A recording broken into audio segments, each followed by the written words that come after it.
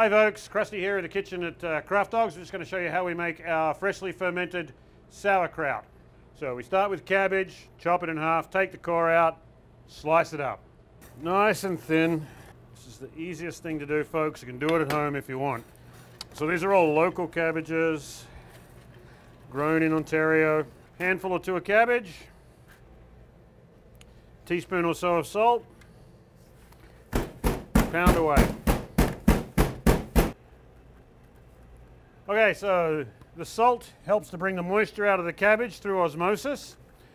There's a natural bacteria in the cabbage that likes the salt, and that'll ferment. And the reason we're punching it down is to break the cell structure down a little bit and help the liquid come out. Those bacteria that help to ferment the cabbage are also good for you, good for your stomach. They help with digestion. Give it a week or two and you'll have sauerkraut.